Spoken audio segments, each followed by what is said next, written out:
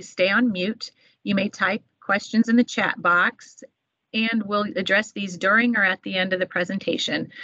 We may also open the floor at the end so that you can unmute your mic and ask your questions then.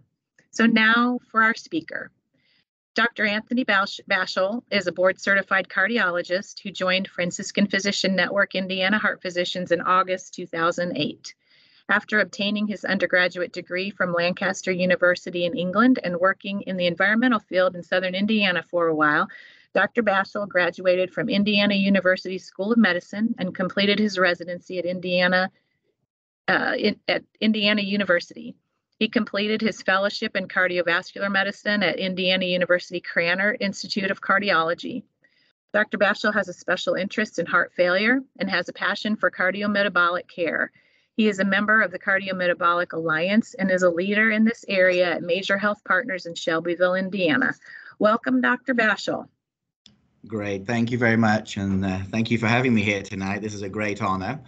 And as the title suggests, we're going to talk about cardiometabolics and what we've been doing at the Major Health Partners down in Shelbyville, Indiana, with our population there. But thank you, everybody, for having me. No disclosures. And I'd like to start as my background is a little bit of education and teaching. I always like to start when I'm working with residents and students by asking a question. And I often like to start with this question. And I had some of the best answers recently from a med student I was working with. And when I asked her this question, she said, well, it depends. And that's the answer I've always been looking for. And I said, well, it depends on what? And they said, well, it depends on the stage. And I said, the stage of what? And she said, well, the degree of seriousness of the cardiometabolic disease and lung cancer. And this is the exact answer I've always been looking for. And I finally said, well, why do you think I'm asking you this? And she said, well, because they're both really serious problems, and how we organize and take care of our patients in these scenarios is important. And this is what I wanted to do. And I think often, and I'll ask you each to reflect on your own practices, if we say to someone you have lung cancer, everyone appropriately gets very concerned. But if you often say to someone, well, you're obese and diabetic and you have some heart disease, they go, well, okay, what am I going to do about it? And I think it just helps elevate the gravity of both conditions and puts them on a playing field where people can view them a little differently. So the underlying themes of tonight's presentation, the keyword collaboration comes through over and over and over, and particularly down in Shelbyville between ourselves and primary care, but all the players down there, including the other specialists. We really want to focus on prevention, primary and secondary, and a case I'll present later will hopefully sort of emphasize some of this role. And this is an interesting one, the concept of challenging medical inertia. It can be very difficult nowadays taking patients who are doing quite well and then trying to get them and the system to kind of move to a different degree of medication and care, but knowing that potentially they have the opportunity to feel better at the end of it. We're all faced with this difficulty in access to therapies, and the access to therapies can be many challenging, often with costs being a significant one presented. We also like the concept of utilizing metrics and lower for longer, which is really emerging in the primary and secondary phase of trying to get the numbers such as LDL, A1Cs and get them lower and try and keep our patients lower in a sustained fashion. And the final one is really to intensify someone's medical regimen, but actually de-escalating the pharmaceutical burden. And I'm hoping the case I present tonight really emphasizes this point, where you can end up with ultimately fewer medications or a similar regimen, but actually achieving greater goals. And this one I think is really fitting for the time. You know, as we've evolved through our medical training and physicians, it's often gone from we tell a patient what to do, then we try and teach a patient. But I think we're really moving into the zone where if we include a patient, and we often see the phrase shared decision making, and I think this is a good topic and a good goal for healthcare workers to do. The objective we had at Major Health Partners was to use the CMCA guidelines and leadership to implement a cardiometabolic program providing meaningful change in an underserved rural community. And that community, by doing this, we wanted to target our goal-directed medical therapies, affect a reduction in hospital admission, achieve target metrics that affect outcomes, to help realize sustainable weight loss, and ultimately to help patients feel better. And I often feel a little bit bad putting the help patients feel better at the bottom, because I think that's often my number one goal with patients, is really to help them feel better with what we're doing. So what is the community of Shelbyville? It's a rural hospital. Many of you, if you drive down towards the Cincinnati on 74, it's down there on the left if you're heading south and on the right if you're heading north. And it's about a county of about 44,000 people. It's predominantly white with a small Latino and African American community. And when we look at Shelbyville, if you actually look at the median income, compared to Indiana, it's not too bad. However, when you drill into the data a little bit, by the time we come to it, about 46% of the population there are financially challenged to meet the medical needs of which they face, presenting additional challenges to how to take care of a population. In addition, and I'm just going to choose this particular statistic, when we look at the national average of heart failure death per 100,000, the national average is at 184, Indiana at 237, and Shelby County starts to head up to the highest level, but not quite the highest level at 248. So we're dealing with a population that experiences more illness, more heart failure, more deaths from heart failure than the average in Indiana and the US, whilst at the same time facing some financial challenges with which to get the medical therapy. And part of our goal of the CMCA Major Health Partners was to actually see if we could challenge this to bring the care to the population. So Major Health Partners, it's the major medical provider for Shelby County. In October of 2021, it signed up to join the Cardiometabolic Alliance. And the other players that have always been present is the Franciscan Alliance and Indiana Heart Physicians. And Major Health Partners, Franciscan and Indiana Heart, have been working in close collaboration for well over 20 years, started by the original member here, Dr. Buzz Hickman. And the main role of cardiology was to provide a collaboration with the primary care that established the relationship with the CMCA. And to put it in perspective, when Major Health Partners signed up, they became the first primary care initiative to join the CMCA, and we became the first collaborative. Everywhere else the CMCA is present, it's a cardiology-driven initiative. And one of the concepts was so that we could cast a wider net in caring for our patients, and particularly in getting the primary prevention role as well. In addition, we're fortunate enough to have renal on site and renal with the Franciscan available. We have endocrine consultation available to add to our support. So we already see the base players in place, the sense of collaboration, which pre-existed joining the CMCA, but certainly has been a real boon to its success. And who is the Cardiometabolic Center for Alliance? It was developed by Dr. Mikhail Kosoborod, and just to sort of educate those who may not be aware of who he is, he's one of the prime researchers for the SGLT2 inhibition. He's based at St. Luke's in Kansas, and if you see any papers on SGLT2 inhibitors, there's usually his name attached to them somewhere. And a little personal story he will tell is when he was doing his research and he started to see that these drugs had significant cardiovascular implications that were positive, he wanted to get the message out there.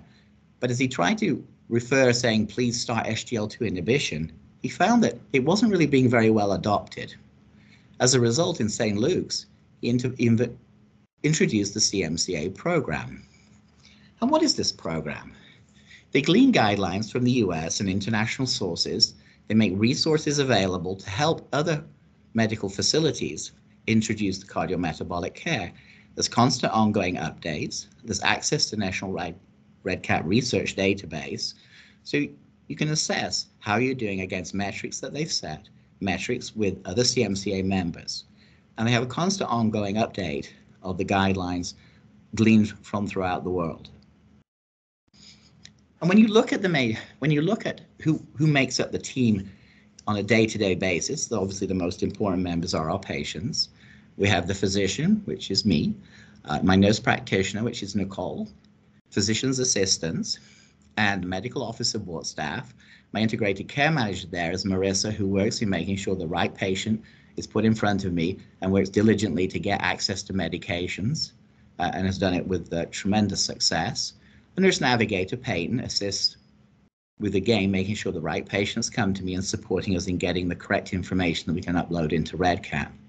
And also available, but these have been available for quite some time, are the collaborating clinicians. We have endocrinologists, other cardiologists being incredibly supportive.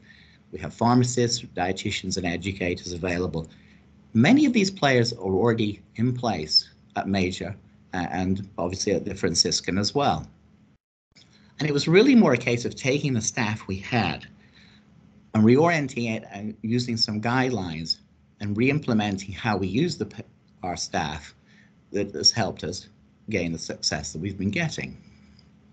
So I wanted you to choose this case because I think it's an example of those underlying themes that I was presenting at the beginning. Mr. R is a 64-year-old male, a type 2 diabetic, preserved ejection fraction heart failure with New York Heart Association class 3. In January of 2009, he had a CABG. He has hypertension, hyperlipidemia. He's overweight, but he's not obese. He has chronic kidney disease, stage 3A2, meaning his GFR is below 60 and he's spilling some protein into the urine. He's got COPD and he's no longer smoking. When he first came to me, which is just a little over a year ago, he described it in his notes from prior providers as feeling currently clinically stable.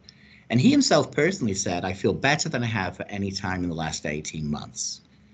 But the 18 months before had not been good for him. He'd had multiple medical visits to different physicians and professionals. In actual fact, I tried to stop and count so I could present a number here tonight, just to give an idea of the amount of physician and healthcare professional visits he'd had.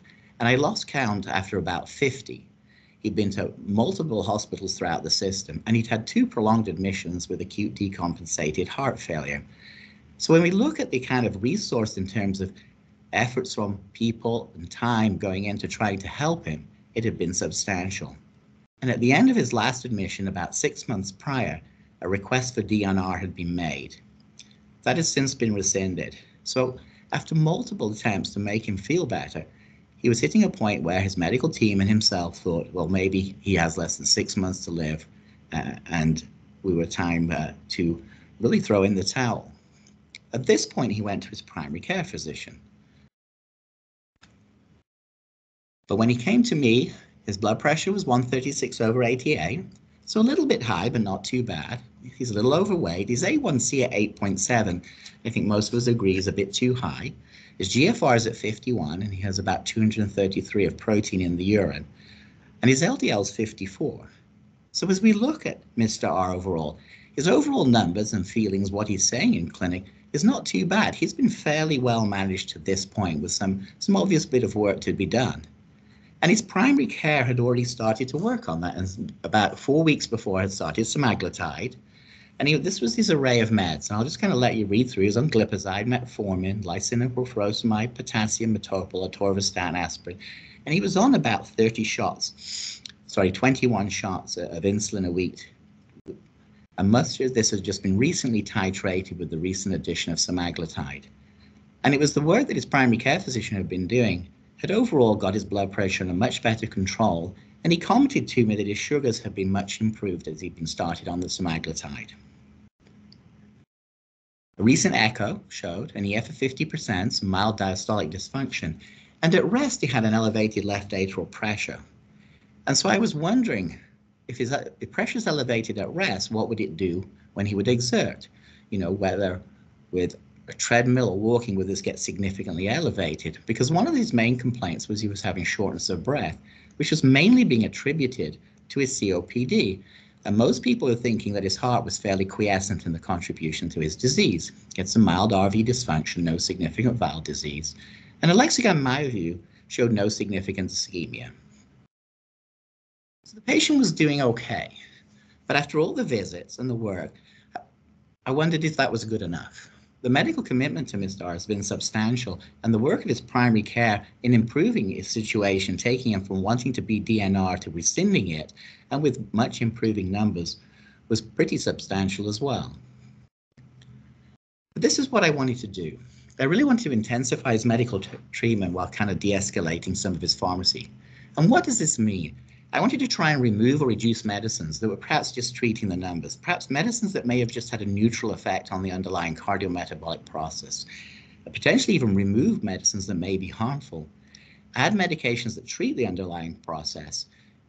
For example, with systolic heart failure, we're becoming famous with the 4 pillars of medicine, but then taking those medicines and getting to dose titration. In addition, and we wanted to look at other aspects that would help his care that's not necessarily just pharmaceutical. And we really wanted to try and remove his need for constant visits to physicians and healthcare professionals. Now, while this takes a little time commitment up front and reorganizing the clinic the way we had described at the beginning, and it takes people to be involved, in the short term, however, over the long term, and what I hope to demonstrate with this case, it actually reduces resource utilization while producing a better outcome. So this was my goal for his medications. I wanted to get rid of the glipizide if possible, the potassium, the Lasix, the lisinopril. Lisinopril is a great drug, but I thought there were other potentials. And I wanted to try and reduce his insulin dosing and frequency as able. So the medicines I wanted to try and introduce were GLP-1 RAs with potential GIPs, SGL2 inhibition, ARNIs, mineralocorticoids, statins, medicines that where there is at least some evidence, strong evidence, or even some evidence that presents a trend. So with the GLP-1 receptor agonist, I think we could improve his glycemic control, and this was already in evidence. It would provide cardiovascular protection. The studies in New England in 2016 clearly showed this, and also may help with satiety, thereby assisting his weight loss, and for other effects that promote well-being. And much of this information is contained in the ADA 2023 guidelines, but I just want to take a slight tangential view for a minute, is when you look at the semaglutide, the GLP-1 medicine, this is just a third view of research that's going on into what they're being studied for. There's currently a combination with semaglutide and dapagliflozin, but it's also being used to see if it'll help Alzheimer's, if it'll help NASH, if it'll help diabetic eye disease. Tirzepatide has a trial going for chronic heart failure with preserved ejection fraction. The STEP trials are also using semaglutide for a similar. So these medicines are being used widely and researched widely for far-ranging cardiometabolic effects.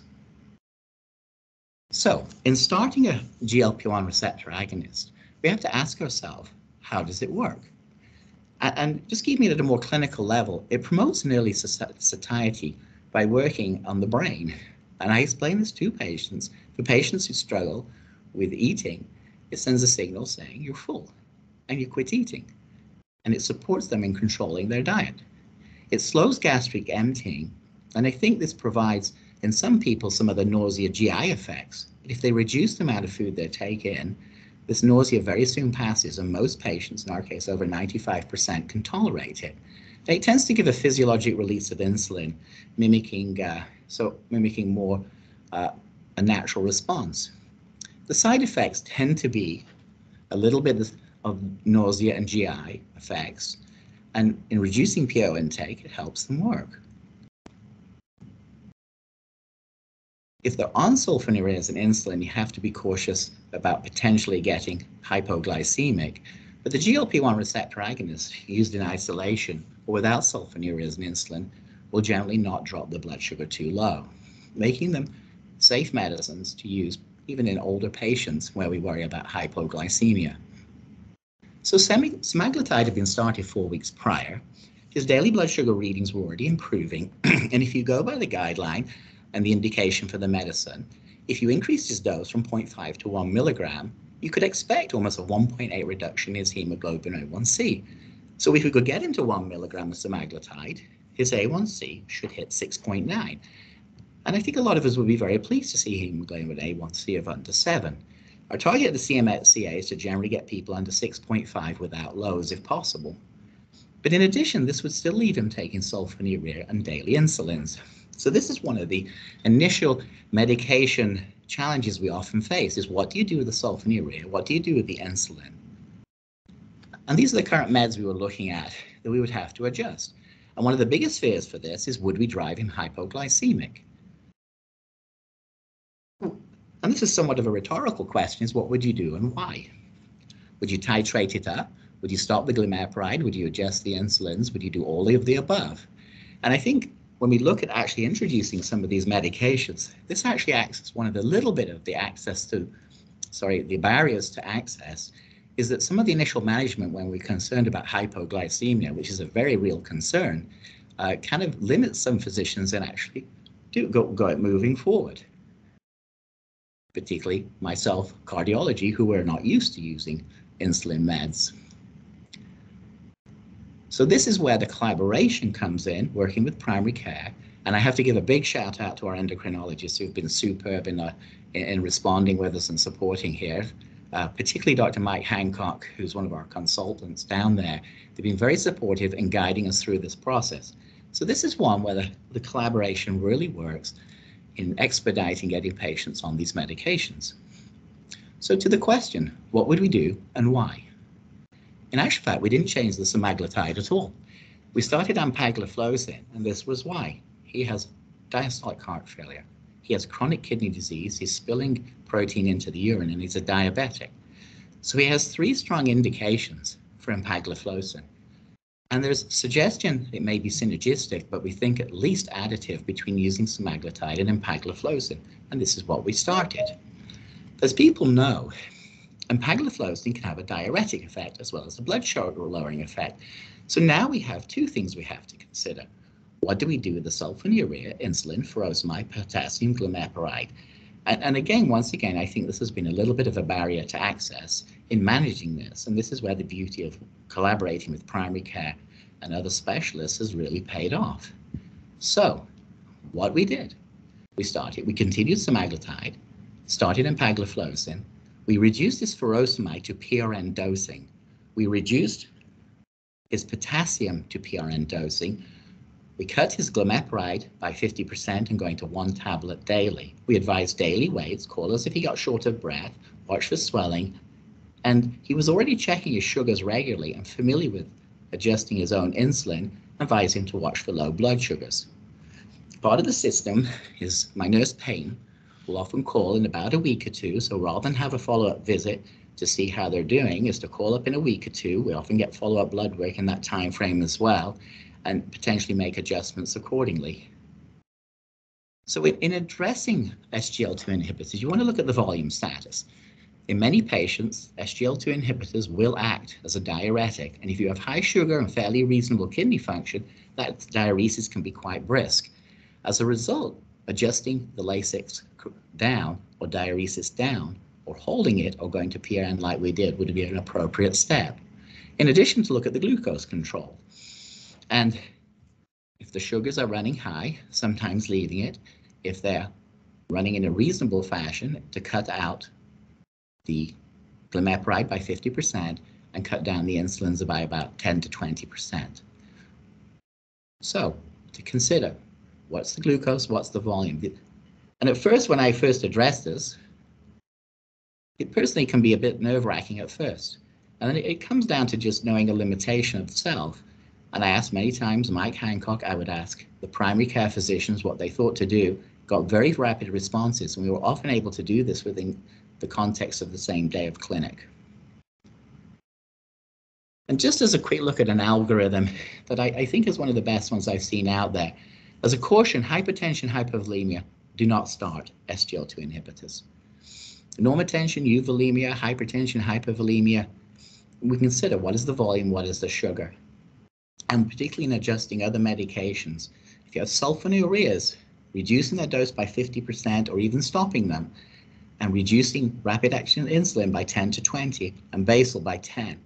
What is the nice thing with many insulin users is they're very comfortable doing this themselves, and if they're not, they tell you, and we know to get help. Once again, showing some of the help from the collaboration. So we have him on semaglutide 0.25 sub-Q weekly and empagliflozin 10 daily, and we want to start to look to titrate. We actually ultimately stopped glimepiride, furosemide, PRN, potassium, PRN, and we can already start to see some intensification of medical therapy while removing medicines that may not have such cardiometabolic implications, positive implications. And this is from the ADA, just to show that there's overwhelming science, trials, and guidelines out there. But this is a very nice tabular summary. It's difficult to read. I put it out there more to show it's aware, and it's very easy to Google and pick up from the ADA website of what are the medicines that have cardiovascular benefit. We have SGLT2 inhibitors, GLP-1 RAs, GIP, GLP-1 RAs, with most of the other medicines being neutral, and in some instances, potentially for harm to our cardiovascular patients. One of the other factors to consider as well, in starting SGLT2 inhibition, it usually means the patients have less hypokalemia when starting aldactone, and in addition, you run much less risk of hypoglycemia, which is one of our fears to promoting cardiovascular disease or causing harm, particularly in some of our more brittle or elderly patients. So, our major health partners alliance with the CMCA, when I was confused at the beginnings, I would often go to their website as well, and they have often indication.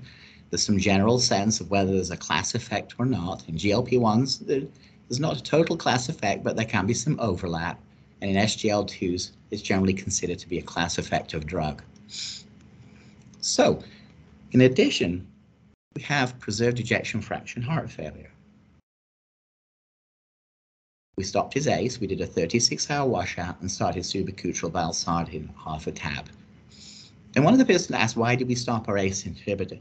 And he was going with evidence from the Paragon trial, which, while not conclusive, did have a trend to benefit, particularly improved symptoms, and particularly perhaps in the heart failure group, where the EF was in his range of about 50%. One of the things we found when we made this change in conjunction with SGLT2 inhibition, and this was probably about 4 to 6 weeks into therapy, was he really started to say how much better he felt. And I think the combination of these two really started to work on his underlying elevated left atrial pressure and diastolic dysfunction. And since this point, he really started to express improvement in symptoms. In addition, we started spironolactone. Again, the top cat had a trend to benefit, had a diuretic effect, and were also less likely to have to use potassium. And one of the best things I've ever seen in patients is when you say to them, you don't have to take a diuretic, you don't have to take the potassium, that usually gets a smile as they don't have to take the horse pills. So now we're into the zone of goal of titration. Semaglutide, where to go weekly, and empagliflozin, subocuteral, spironolactone, atorvastatin, and metoprolol. And also I wanted to make sure if we could get him off sulfonylurea, no insulin if possible, although he was taking 21 shots a week, no potassium, no diuretic. And in titrating, I think we can do a patient focus on what seemed to help symptoms. Is he tolerating the med? So as a guideline may suggest, we should increase semaglutide up to 2 milligrams. If he was getting GI distress, then sometimes to reduce the dose back to the original, or just maintain the dose they're at and just go with the efficacy that you're getting. And are they having symptoms that a category of med can address, or the numbers that can be treated? For example, titration of Jardiance from 10 to 25 is questionable as heart failure benefit, but it will still provide some renal protection, may provide a little diuresis. So his current medications when I last saw him were semaglutide 1 weekly, empagliflozin 10, subocuteral we got to 24, 26, and aldactone we could only tolerate 12.5. And he would get symptomatic hypertension when we tried to push those drugs much higher. We continued the metoprolol. He was a history of CABG at a low dose, aspirin, and he's on furosemide 40 milligrams PRN. And why we did this, we really wanted the goal-directed medical therapy. And although the pillars is often used for reduced ejection fraction heart failure, there's some soft indication from the Top Cut trials and the Paragon trial for ARNI and aldactone, and we saw symptomatic relief. And there's strong evidence to support the use of SGLT2 inhibitors. I think we will see trials emerging that will show the GLP-1 receptor agonists will actually provide improved symptomatology and relief for our diastolic heart failure. One of the pleasing about the med profile was we stopped the sulfonylurea.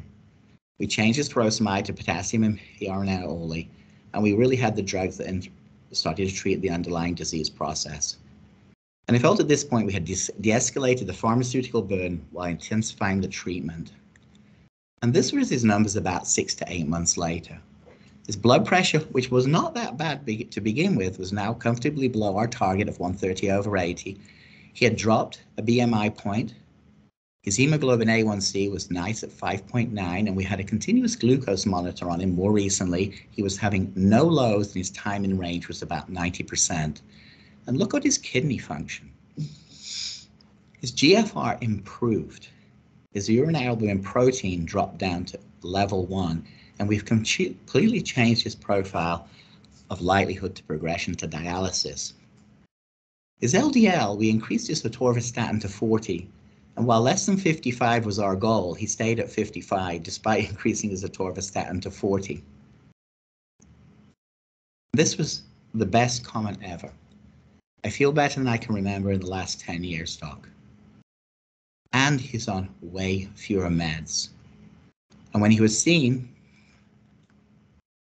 last week by my nurse practitioner, Nicole, he is on no insulin. Just to kind of summarize briefly on this case, we kind of challenged the medical inertia, and I chose a case particularly where a patient, while it had a rough history and significant resource utilization, he was actually being substantially improved already. His blood pressure and some of his numbers weren't too bad. But we thought this wasn't good enough. And while he said he felt okay, he still had dyspnea on exertion, he's still struggling, and we still felt we had some targets with which we could go after to help him feel better. We collaborated closely and co-managed with his primary care. We intensified his therapy, as I described. We reduced his burden of medication. And just also to put it in context as well, I focus this predominantly on his medication. He was also referred for a sleep study and now wears CPAP, and this once again produced an improvement in symptoms and well-being. His ability to exert has improved. We've used cardiac rehab, and we did use significant dietary education. So the resources that were already in place at Major were utilized. And really the goal with promoting a feeling of well-being, each time he's seen now, he says, "No, doc, I feel good." So just to take a quick look at the outcomes so far. We started taking our first patient at the Cardiometabolic Clinical Alliance at Major Health Partners in February. So we've been going just over a year. And we have a total of about 160 patients enrolled in the cardiac CMCA.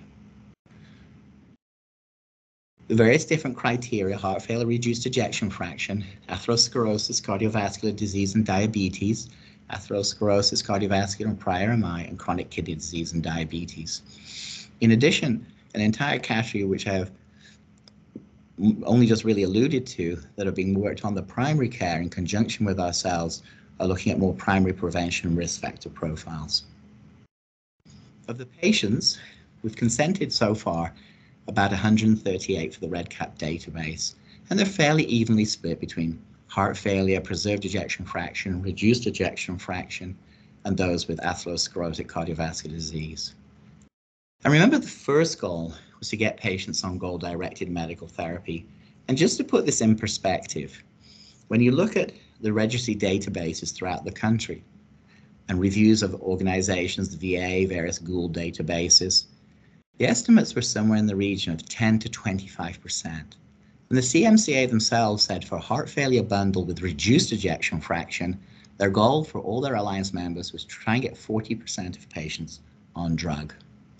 And they thought at the time, because that was doubling basically the national average, that itself was bold.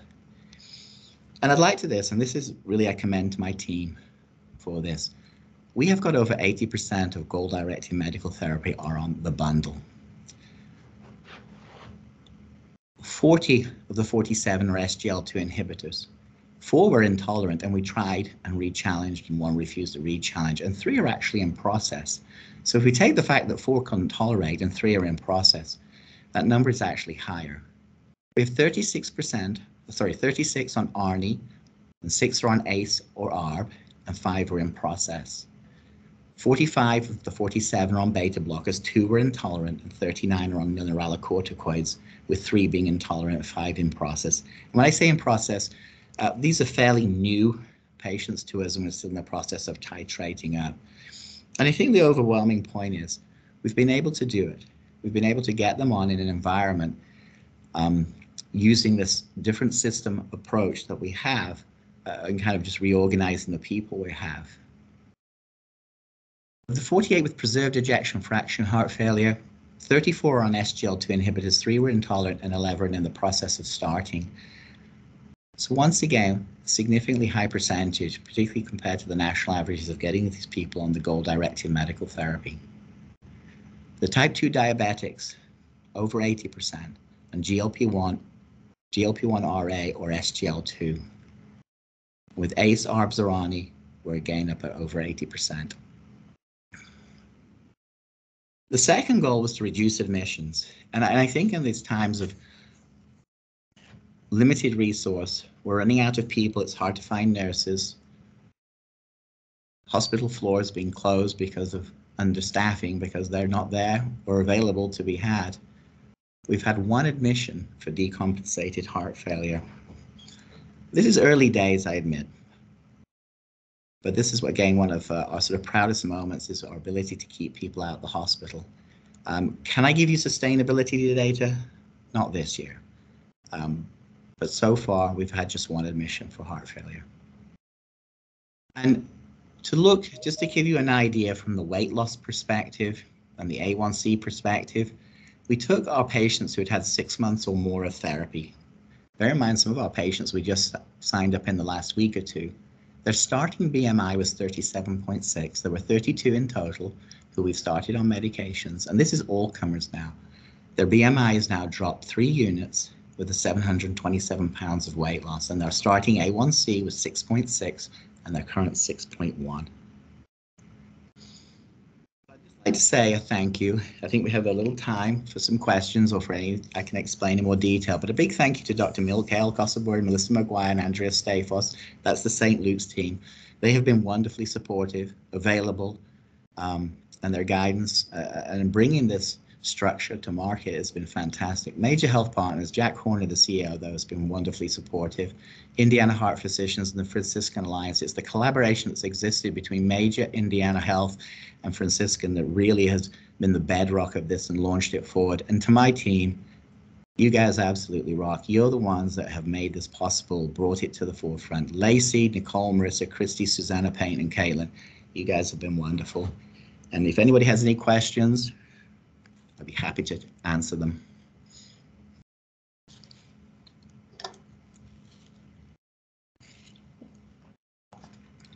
Feel free to come off mute and ask a question or type something in the chat if you have want to send a question that way. Tony, Louis Genera here. Very good presentation. I appreciate you doing that. Some folks are a little queasy about the needle.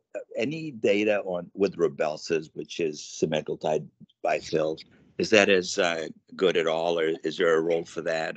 What are your feelings on that? Yeah, we have defaulted to Rybelsus in places when people are not comfortable with the needle. You don't get quite the weight loss, but you do get some good sugar control, some reduction, and you do get some weight loss. So we've not had to use it much. We found actually a lot of people, even who are needle averse, once we kind of show them and we have demonstrators, have actually been able to get them. But we actually have 1 person, maybe 2 on Rybelsus, and it does produce some positive results.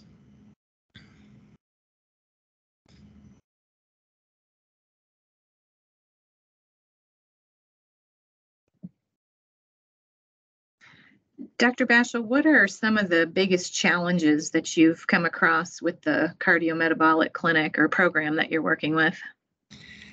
I think the biggest challenge, initial fear that we had was, would we be able to get approval for the medications? And that has really not borne out, but it required some effort of working with the website, working with patient assistance, encouraging patients that these medicines will help you feel better. And if we fill out these forms, which we provide assistance with, and then they get filed.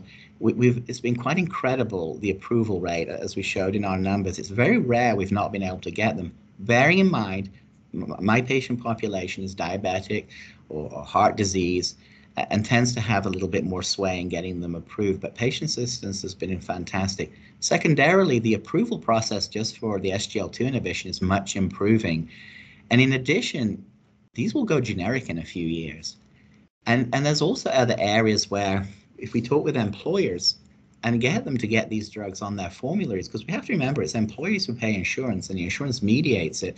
And if we put these drugs on formularies there, then people can get the drugs that will keep them out of the hospital, help them feel better, help them lose weight, help them get good A1Cs, and are well tolerated.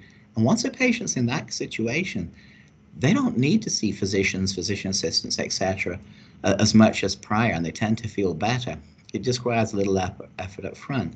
I think the second thing, and this was a personal thing, I have a little bit of an endocrine background, but one of the challenges I would face is, I feel quite comfortable managing volume on a patient. When you're taking a drug that's going to affect blood sugar, who's on insulin, who's on glimepiride, whose volume is up, his sugar is up, and you're going to start a drug that's going to interact and affect both of those processes, it was a bit nerve-wracking at first to do that. That's where collaboration with primary care was really helpful. The support of Mike Hancock and the crew of endocrinology was helpful.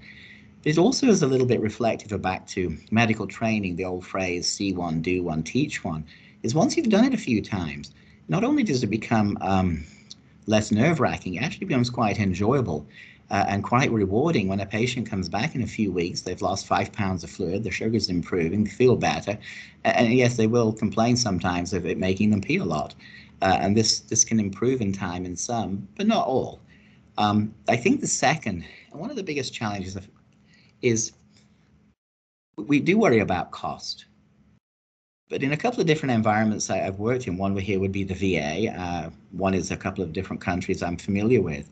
These medicines are available free or for minimal co-pays, and we still find patients are started on them, then are stopped. And I think the education in relation to how it will help and how to adjust dietary habits in taking it have been really helpful. And that does take a little time of the education in the room with the patient, has been really beneficial. I think the third one is one of our big sort of work efforts is to have ongoing in-person meetings, be collaborative. And we've even worked closely with the inpatient physicians as well, particularly with SGLT2 inhibition. So our patients are often discharged from the hospital on the drugs that we want with the appropriate team follow-up. So it does require a little time up front, a little organization, presentations, and education throughout the system, but it is very doable. And I think when people know, for example, a very common problem to happen up front, I hate to use the word problem, but it was SGLT2 inhibition would be started, their sugar would drop too low, and it would be stopped, and the patient would then be fearful of it. Well, in actual fact, it was started, but they were still on insulin without it being adjusted, or they would still be on glimepiride without it being adjusted. And when you explain to them later the benefits and the fact it was the other drugs that dropped them low, they're often quite quick and pleased to cut back their other medications, the glimepiride and insulins, and go to the newer meds. And it's often proven out. I've never known a period of cardiology and cardiometabolic care where patients will come into you and tell you they're feeling better on such a regular basis. And I think most of us are signed up to be healthcare workers because that's what we want to hear. So access, I think it can be a little complicated introducing them, particularly sulfonylureas and SGLT2 in the original state, but we have plenty of help around, plenty of support. It's often not something that has to be done on the same day, but the sequence, if you often look at patients who've been through the clinic, they've often had multiple visits and they're being moved towards the same common goal. And I think the cardiometabolic clinic does provide a mechanism of expediting what people were doing anyway. The basis and collaboration and foundation of care, it's all there and it's being done well. In some ways, it just expedites it and helps get through some of these barriers with assistance in getting patient medication approval and educating the patients and guiding them and following them up initially. And we are actually starting to transfer some patients, back to the original consultants to us. Does that answer the question? Yes, that's a lot of good information. So there's a question in the chat, Dr. Bashall, that from Lindsay Job, and it says, any recommendations on how to get tirzepatide approved for individuals with cardiometabolic syndrome? Pushback from insurance companies in a patient with type 2 diabetes, NAFLD, morbid obesity, obstructive sleep apnea, BMI greater than 50, and hypertension. Yeah, I think usually going to the website, there's a coupon you can print. And as long as you put in diabetes, they can use that coupon in most cases. And that is certainly a cardiometabolic person. I'd be happy to help. But often we're finding with patients with that, obviously it depends specifically on there are a few insurances which are very hard to get around. But that patient, I think, would get approved depending on their specific insurance. And I only say that because I actually just had someone in my clinic today with that profile, and I just heard back they've got it approved. So, but she's more than happy to contact us in the clinic for specifics if she runs into trouble. And there's a message from Dr. Polly Moore that says, thanks, Tony. This is very wonderful work. I feel comfortable with these, quote, non-cardiac medications. Good. So how do you feel about non-cardiac medications? I'm referring to, I was we're thinking it's the SGLT2s or GLP-1s. Because I'll take a step back, and I would argue, and potentially we're going to start proving that, the New England Journal showed GLP-1 receptor agonists were cardiovascular protective and are actually cardiovascular medicines. And sometimes in the approval process, we'll quote this and it helps us get approved. I think the GLP-1s are also being used for preserved ejection fraction heart failure with a couple of trials that should be published here fairly soon. I think the SGLT2s are, well, they were the ultimate cardiac medication until we found out the implications they had for chronic kidney disease and proteinuria. And the results there were even more astoundingly good. So I tend to focus those, they are actually cardiometabolic cardiac medications. They just have wider ranging benefits. And they tend not to drop sugars too low. They tend to be well tolerated. They tend to be additive, if not synergistic. And it just requires a little monitoring of the blood sugars and volume status, particularly on those on sulfonylureas and insulin. So I think, and I do understand people being a little uncomfortable at first, but I think they are cardiometabolic, cardiovascular medications, very much so. In addition, I think that we will see them used for a much wider range. I think we'll see them used for NASH and NAFL. They are being used for chronic kidney disease. And we haven't really mentioned the most popular one that we hear all the time, which is weight loss. To put it in perspective, GLP-1 receptor agonists and tirzepatide are seeing weight loss that we've never seen before. And in the trials at 18 months, we're getting 18 and 22%. And the groups that are developing other meds with combos, for example, Boehringer Ingelheim are developing a combo with a different molecule in, a different incretin. Lilly has one coming out with 3 in. It finally is giving us the tools to fight the sort of obesity diabetic epidemic we're facing. And that's just getting worse and worse. And it's becoming more and more international. We've often quoted, North America and Europe, where we're starting to see it in other countries, in African countries, people getting bigger and bigger. And the cardiometabolic implications are extremely concerning. And we've now given some drugs that will actually help people lose weight. And the implications for sleep apnea. Almost nobody gets through the cardiometabolic clinic without a referral for sleep apnea, which again promotes well-being, cardioprotective, may even ameliorate the hormonal milieu that leads to the diabetic problems and obesity problems. So the drugs' positive implications and expanding out. And just to put it in a little perspective, we're seeing these being researched for Alzheimer's as well, because it is actually a naturally centrally acting substance that's from the nucleus tract solitarius, mediated through the hypothalamus and neurotransmitters. And I think that's how it moderates the brain's desire to feed itself to excess. And for the first time I've ever known, people who are large are coming in saying, I'm able to control how much I eat. And it's absolutely fantastic. But back to the original question, I do consider these, at least in part, cardiovascular medications. and I think we're going to see some more research coming through soon that'll prove it, particularly with the 2 trials on heart failure I was talking about. Did that answer the question, or did I hear it right? Yeah, Dr. Moore put in GLP-1 when you were asking which she was referring to. So she was referring to as feeling a bit uncomfortable. She just said that your presentation is helping her feel more comfortable. Well, and I will say, thanks for that, Polly, and I appreciate that comment immensely. A lot of people have come up to me and said, I feel a little uncomfortable with this. And I have a little bit of an endocrine background. But when I started this, one of my biggest personal, medical inertias, if you like, was, when I hit that point, when it comes to injectables, I'm going to get help. And then it went back literally to medical training after I'd done a couple in conjunction with the guidance of primary care and the guidance of the CMCA and Mike Hancock. You can actually manage your way through quite a few now. And the knowledge that I often ask a patient, say, well, are you comfortable just doing this? Or do you want to talk to your primary care or endocrinologist? And many will go, no, I'm okay with this. I've got my monitor on. No, I check my sugars. I know what I'm doing. If you think that's will do. And sometimes you'll get a call in a week saying, well, my sugars have popped up. And sometimes you'll say, hey, they're dropping down. I cut back some more.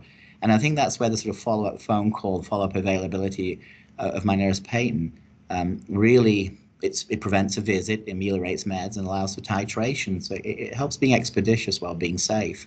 And we don't necessarily have to have like an in-person visit. Gretchen of the endocrine group has been fantastic as well. So, but yeah, I do understand it, and I think we are setting up to get some people come in and educate on it. And I think one of the things that really helps as well, because everything we do in medicine is a bit of a risk trade-off decision. It is a bit nerve-wracking to use something like this the first time. But when you see the overwhelming benefits of it, it becomes exciting. You've got a drug that protects cardiovascular disease, helps weight, may protect heart failure, helps people feel better, maybe preventing or slowing the progress of NAFL and NASH, preventing Alzheimer's. They're truly remarkable. And someone asked me recently, said, well, which one of the GLP-1s is sponsoring you? You're promoting it so heavily. And I say, none yet. It's just great to see patients take them and do so well. And the other one to put in, because I've only really alluded to things like sleep apnea and NASH, but the one I haven't mentioned is for those patients who are particularly large, you can use a combination of some weight loss, surgery, and the meds after as well. And I've seen incredible success taking people from some really substantial BMIs where they now have maybe even just overweight or in that obese range. So we are seeing substantial. I think the one thing is, as they're fairly new to all this, sustainability over prolonged periods of time will also be the next thing to watch. But the randomized controlled trials and evidence would suggest with the right management and maintaining drug that they will achieve that. And I actually have a personal friend who's actually taken her BMI from over 55 and she's now just overweight with a combination of GLP-1 and the gastric sleeve. So, Dr. Bashall, there's a question from Dr. Chug in the chat that says, can you speak a bit about the benefits of the CMCA and how we can implement this program throughout the system? I think so. And what I tried to allude with the case, and probably obviously didn't do it quite as clear as I wanted, so thanks for the question, is it's the way the care is organized. And this was an idea implanted to me back when I was a fellow. And then at IHP, this is what we did. We reorganized how we did STEMI treatments and we improved the outcome. We didn't change stents. We didn't really get new meds. We just reorganized how we did it. And it was amazing, the implications. And this is kind of similar. A better analogy perhaps would be lipid clinic. The lipid clinic that's run here, it gets amazing results, amazing number of people at targets. And as we want lower for longer, this is really important. And it's just taking that next step of what is already present here and organizing it whether by referral to the CMCA, but it provides guidelines organizations. They come and help you implement, get the right people in the right place, and then a tracking of the REDCap database where you can upload information, know how well you're doing, and it opens up new doors to areas where you can improve patient care. One of the things we're looking at in the Shelbyville community is the primary prevention component and how we can use the CMCA to leverage the database we have and say, well, these are the outcomes we're getting. How can we get a wider range? So do I think it's implementable here? Absolutely. I think we really have the bedrock already in place. I think we have a lot of physicians who are already very interested in the concept and how to move it forward. And how to get access to drug, and then the other medical therapies, which are not necessarily pharmaceutical. We have it's all here, and the reason that I love major hospitals so much is really like a mini me of the Franciscan. They've worked so closely together for so long that to extrapolate it out, and I think the implications for patient care benefit longitudinally are phenomenal. Just to put it in context, even if we don't get quite the high numbers that we've been getting sustained, it is still substantially more than the 15% national average of patient on medication. And the implications for admission, patient well-being, it's incredible. It is like in the same way lipid clinics and e-heart programs benefited patient care.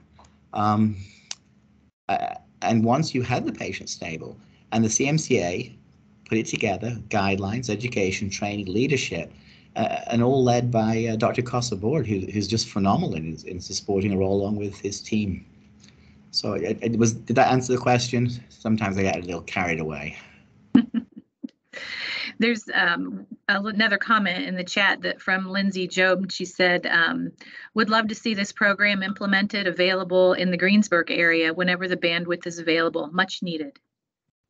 Yeah, and I think Decatur has actually a slightly higher heart failure mortality than Shelbyville. And I think the idea, and this is another exciting time where a program such as the CMCA, Lacey Harness and I, who basically brought the CMCA to major health partners, we're at a presentation of the governor, and they're actually introducing new public health programs to support particularly rural health and how to promote the health and well-being of the Indiana population. And programs such as this for primary and prevention care, I think would truly dovetail nicely into like a strategic maneuver that the governor is making. And I think the way we're going to address healthcare to a large extent anywhere is we come up with local solutions, whether it's at a hospital, a city, a county, and then let them grow out from there. So into the Greensburg area, yeah, we'd love to. That would be great. And then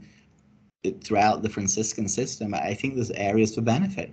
We have the people and the collaboration, and most of what we need is already here.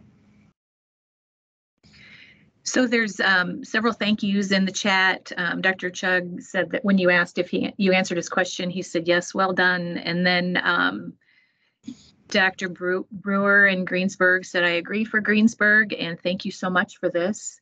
And then Dr. Jonathan Mandelbaum, he wrote in the chat that says, I'm optimistic that by November, we will have a board-certified medical bariatric MD, and our goal is to restart a medical weight loss section of our weight center soon thereafter. Wonderful. Wonderful. I'm smiling. Well, we are at our time, unless there's any more questions that anyone wants to ask while we're all together.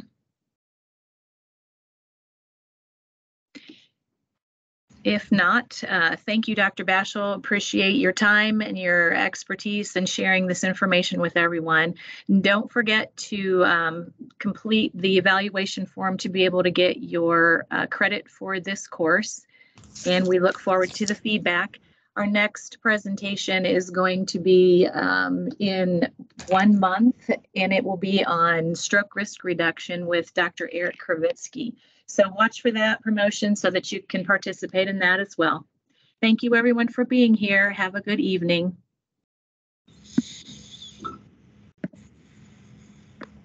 Thanks, Tony. Good night, everybody.